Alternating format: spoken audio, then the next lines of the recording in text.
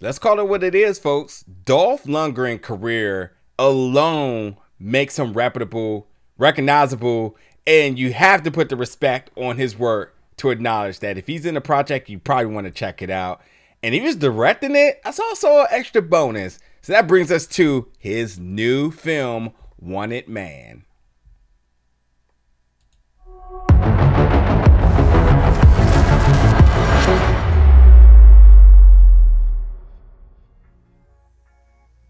What's up, everybody, and welcome back to the channel today for another review. And today we're going to be reviewing the new film Wanted Man, which is available on demand and digital, and also may still be in some theaters right now.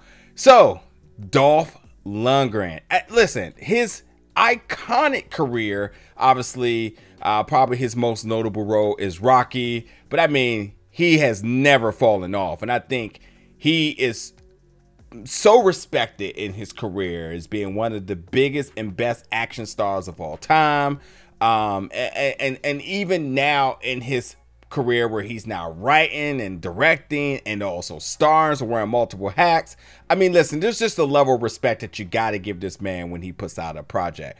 Now, if you have seen some of his previous work, you know, you have to say either you like it or you don't. And in this film, I think it follows that same sort of just expectations from some of his other previous on-demand and digital work. And granted, yes, he was just in Aquaman and the Lost Kingdom, but when I think about, you know, some of the other films that he was in, like The Best Man, but if you also want to go into some of the things that he like previously directed, Castle Falls is one that if you've seen that, you kind of should set your expectations in that same path.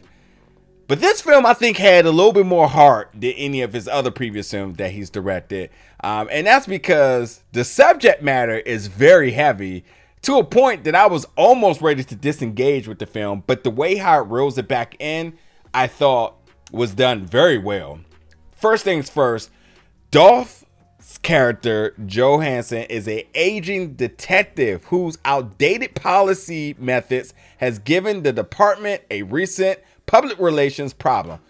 I'm going to just keep it 100 with you right now. There's some police brutality going on, and he felt like he was in his right, and he's not willing to come off of that. And so from a PR aspect, because, you know, we live in a digital era, not only is there eyewitness video and also audio of the event, it's not a good look for not just him, but for the entire department, which now, in order to save his job, they send him to Mexico to basically extradite a female witness of the murder of 2 DEA agents. So it's like from one extreme to the next. So it's like, hey, if you want to save your reputation, you want to like make us look better, you got to kind of do something very dangerous. So listen, the police brutality isn't just police brutality. There's also a heavy racial tone behind the police brutality. So it is very much a hate crime. And with that, if you could paint a picture here, his cop buddies, they don't like Mexicans. They don't like anybody but themselves, to just keep it 100 here. So he takes that same mindset into everything he does, which means that going into Mexico, he has pretty much nothing nice to say. And I don't mean just being mean, I mean, but also being damn near racist. So there's a lot of that until he encounters this witness and this witness, and some things kind of happen. I don't want to give too much away, but she starts to open his eyes up a little bit more for the appreciation for one, just the Mexican heritage, the culture, and why some people do have to try to escape Mexico for a better quality of life. Because, you know, his character is definitely more like build the wall. These people don't belong in our country. They're taking our jobs. I mean, I don't know how else to put it, but like this guy is definitely very pro-Trump in his mindset with everything. But being with this witness is starting to help him turn to a new light and actually gain some knowledge, some respect, some wisdom about why certain immigrants do what they do. And there is a lot of different things kind of going on with that as well too. There's a measure of an attack both on him because they're aware that he's there, attack on a witness because the witness and what they did. There's some backstabbing, and I think there's a moment where he's just so blind to society around him. He's also very blind to his peers around him as well too, and having this person that is trying to help him turn to a new light is definitely eye-opening for him. And then, as I mentioned, it turns him into a direction that could give him just a very broad but yet better perspective in all of what he does.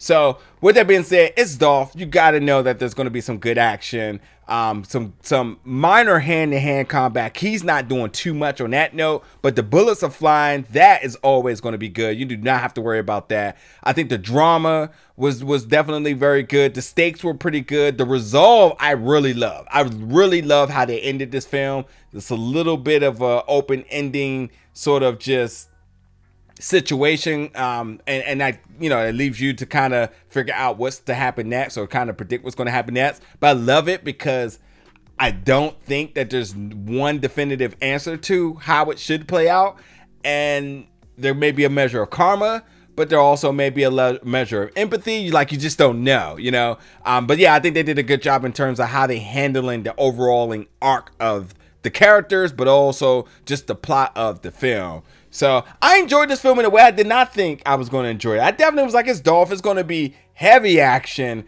a lot of hand-to-hand combat. The choreography both on the offensive and defensive side definitely showed that. But I definitely thought it was going to be heavy on that and not so much within the story. And well, they surprised me on that note. And then, as I mentioned too, just the themes in this are so heavy.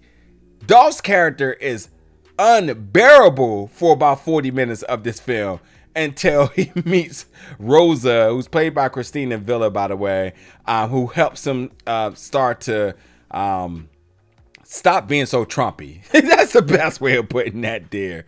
But anywho, with that being said, I think this is a no-brainer. If you're a fan of Dolph and his work, whether he's starring in the film or whether it is his own project, you want to continue to support him and check this one out. Again, it is on demand and digital, so you set your expectations to that. And as I mentioned, if you've seen his previous films, like you sort of get an idea of how the production, the type of money that's involved, should I put it. But nonetheless, it's still a very quality piece of film here that you want to check out. So anyway, check out Wanted Man, folks. Jump in the comments, let me know your thoughts about it when you do. And as always, stay tuned for more reviews very soon.